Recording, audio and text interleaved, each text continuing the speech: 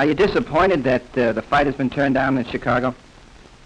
Well, I would have liked to have fought in Chicago because Chicago's a nice city, it's a big city, but I understand that they ruled it out and they have a right to, it's their law. And so. Are you disappointed that you're not going to be fighting in the United States now?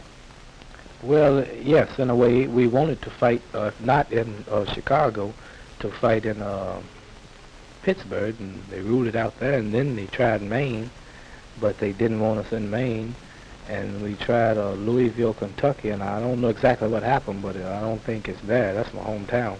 You know, you used to be so popular, but it seems now that everybody in this country is trying to get rid of you. Well, I don't know if that's it or not. I wouldn't go as far to say that. Your big mouth has been getting you in a little bit of trouble lately. You think you're past all that trouble now? Well, I wouldn't call it trouble, but... You're going to continue talking?